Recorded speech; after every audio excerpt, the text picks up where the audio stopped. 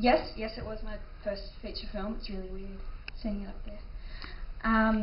The experience was really good. As everyone has said, it's really quick, and we were just sort of in a funny little hotel room in Tassie for 2 weeks. But it was really good. It was really good to work with Brian and with Michael Shanks and stuff, and try an American accent. But yeah, overall it was good for me. That's the first time I've seen it. So. And what's coming up for you next?